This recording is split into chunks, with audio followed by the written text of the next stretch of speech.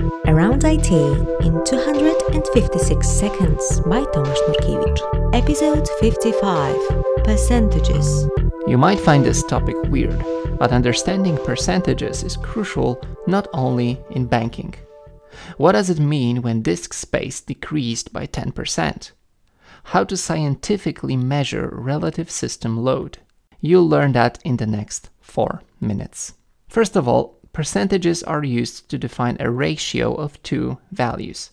For example, if your data uses 100 gigabytes out of 500 gigabytes on disk, it uses 1/5 or 20%. 20% is basically the ratio between 100 and 500. The same applies to CPU load. Here, 80% means that for every 100 cycles, 80 are used for useful work. The remaining 20 is either waiting or simply being idle. More often, you'll hear about percentages when some value changes over time. For example, if your disk usage grew from 100 to 130 gigabytes, what's the relative increase? You divide 130 by 100 and get 1.3, or 130%. This means the new value is 130% of the initial value. This also means it grew by 30%. But that's not the most surprising thing with percentages. We said that the disk usage grew from 100 to 130 gigabytes, or by 30%. But what about the disk usage measured relatively to its size? It used to be 20%, 100 out of 500 gigabytes. Now it's 130 out of 500, or 26%.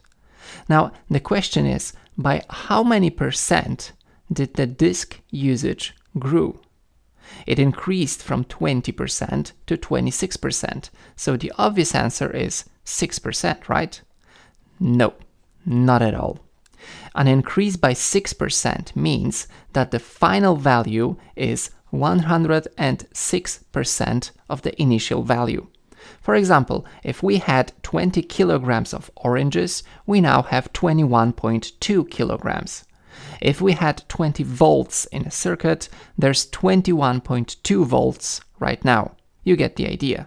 So if initially the disk occupancy was 20%, what does an increase by 6% really mean? You guessed it, now it's 21.2%. This is very counterintuitive. That's why another unit was invented, percentage points. Percentage points describe the change of percents. In our example, a change from 20% to 26% means an increase by 6 percentage points. When interest rate on your loan grows from 3% to 3.1%, it grows by 1/10 of a percentage point. Fractions of percentage points are very common.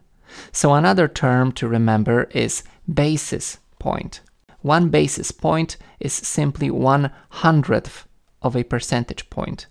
So an interest rate increase from 3% to 3.1% is an increase by 10 basis points. Does using percentages when describing a change from 20% to 26% make sense? We know it's 6 percentage points. However, you can technically say an increase by 30% from 20% to 26%. But to be honest, it's just too confusing. To be effective when communicating, avoid being smart and confuse people. That's it. Thanks for listening. Bye.